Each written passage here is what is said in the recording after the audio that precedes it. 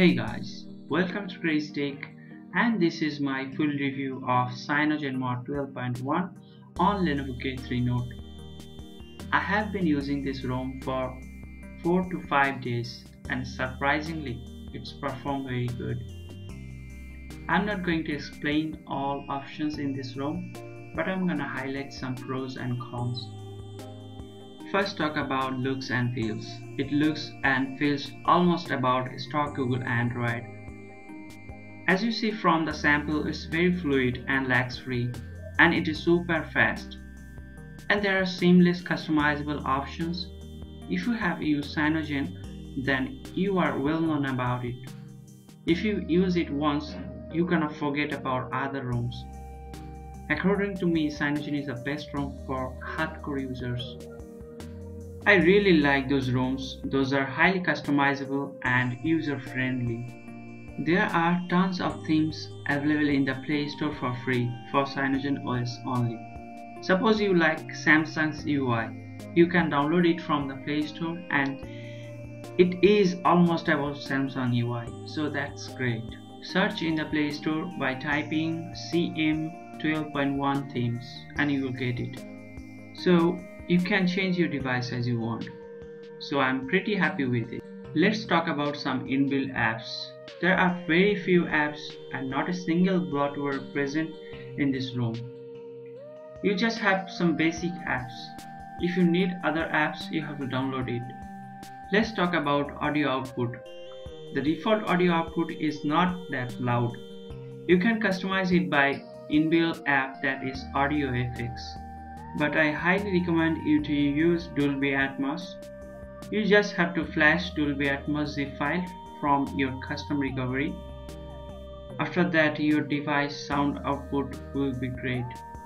Let's talk about camera, and it's a very basic camera app, not that much option for pro users, but photo comes out to be decent enough. I recommend you to install a third-party camera application. Let's talk about performance. I feel in performance department it beats the stock ROM Lenovo Vive UI by a huge margin. I didn't expect that much of performance from this ROM because it is a custom ROM. I played some heavy games like Asphalt 8, The Amazing Spider-Man 2, and it ran buttery smoothly, no issue. And amazing thing is that it didn't heat up compared to what it was on Vive UI.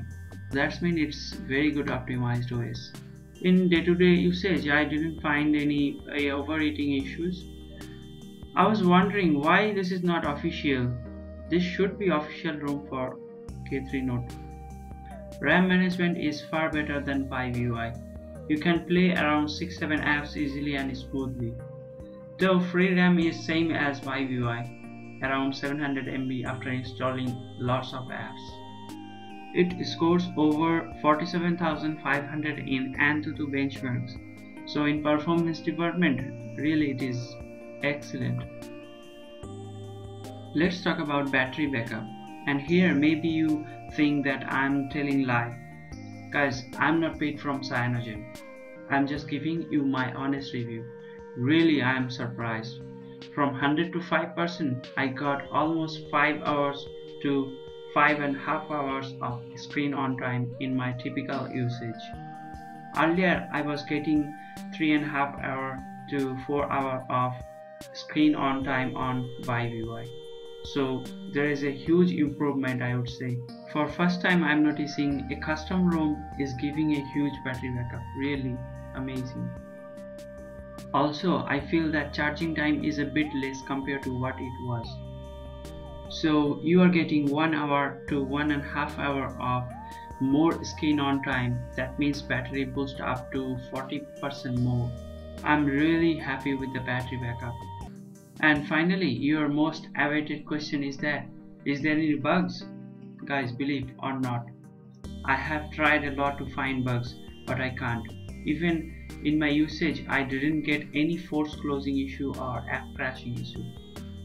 So that's it for this video. If you have any specific question regarding this ROM, to post in the comment section below. I will try to answer as soon as possible. I will soon post a review video of official Marshmallow update, so stay tuned. with my channel by clicking the red subscribe button. So yeah, thank you guys for watching this video. Hope this is helpful. If helpful, then please do hit the like button to appreciate my work, and check my other videos too. Also, don't forget to subscribe for more videos like this. And if you want to flash this SIM 12.1 ROM on your phone, then I separately made a video on that, so the link is in the description below. Check that out, and all the installation procedure are there, all the files are in the description. So it's very simple, just do that and you will get this ROM. And thank you guys, thank you for watching. You guys have a great day.